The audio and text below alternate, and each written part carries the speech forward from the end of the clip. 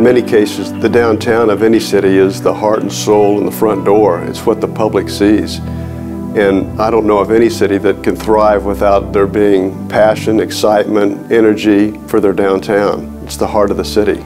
It has to thrive. Well, in the 80s and 90s, downtown had reached probably its lowest ebb. No new businesses had been developed, and a new building probably hadn't been built for 25 to 30 years. There was an awareness downtown that something had to be done.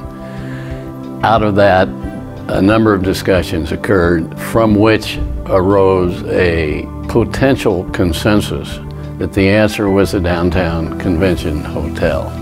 Everybody thought that was a good idea as long as somebody else paid for it. So that became an enormous challenge to put together. And that ultimately got accomplished through a lot of work by a lot of people. But the critical player in that equation was Al. I would say there were probably a series of events over a 10-year period that pretty much started with a commitment of a few very serious downtown supporters and civically committed individuals. I was a young man when I joined the Downtown Council, and Al was the chairman, and he brought with him a significant amount of credibility, stature, and he just refused to give up.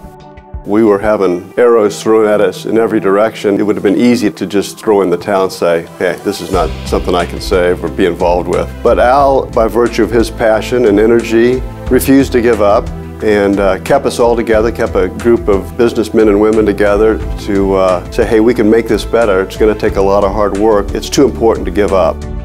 First of all, the board was a very powerful board. It held a major interest. You had the major banks and the major property owners on that board.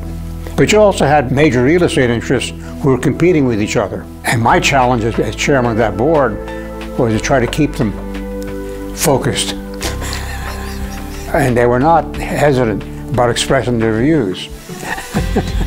I used to be 6 feet tall. I'm 5.5 now.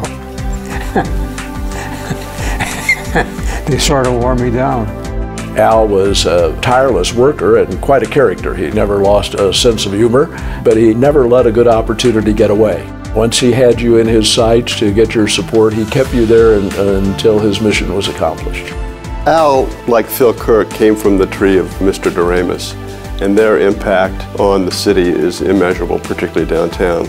So Al came to the table with the backing and the passion, as did Phil, with the Kansas City Southern legacy.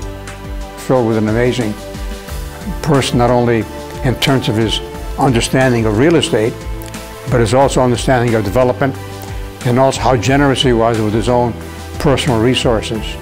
Generally, I think that I had the good sense to work for people who had great vision and also were willing to take risks. I don't mean risk by just a risk, but recognize you don't get anything done unless you're willing to take a risk.